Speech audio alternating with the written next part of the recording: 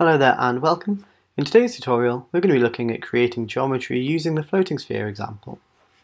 So we're going to begin by loading up the macro. We're going to be using the designSPHysics.py macro, so we'll execute that. And we're going to begin our new case. So we're going to begin by setting up our case limits on the left hand side there. So we're going to set up the position of our case limit.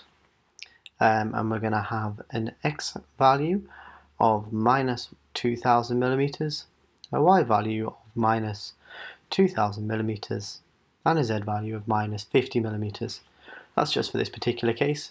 You may have different values depending on the case you're using. We're going to use a length in this case of 4000 millimeters, a width of 4000 millimeters, and a height of 5000 millimeters. And we're going to position that in view by clicking Fit to View up in the top left there.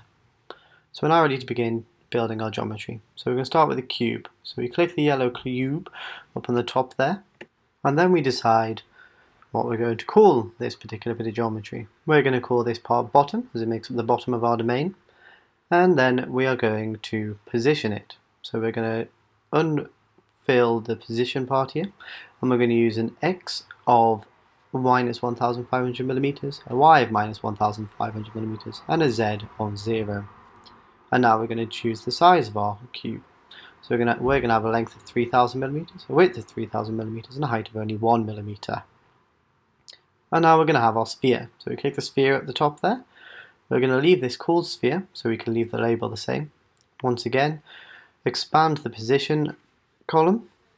We're going to have x, y, 0 and z equals 1000 millimeters, and we define the radius of our sphere by clicking on the radius row just there, and we're going to have a radius of 500 millimeters. So once we click off this, we can see our sphere has been created. If we click on that, we can see it highlights in the left column there, and we can click the bottom, and again it highlights in the left column there. One final cube. This is going to make up our fluid region, so we're going to call this one water. And again, we're going to expand the placement tab. We're going to position at minus 1500 in the x, minus 1500 in the y, and 0 in z.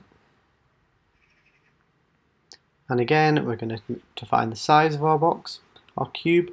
We're going to have a length of 3000 millimeters, a width of 3000 millimeters, and a height of 2000 millimeters. And if we click on water there, we can see that it highlights in the main window there. Now, we can alter the visual properties of the cube by going into this column here, and we're just going to set a transparency of 50 so that we can see inside, and you can see that the sphere is still a separate entity, the bottom is still a separate entity, and the water is a separate entity. Now please note this is only a specific example.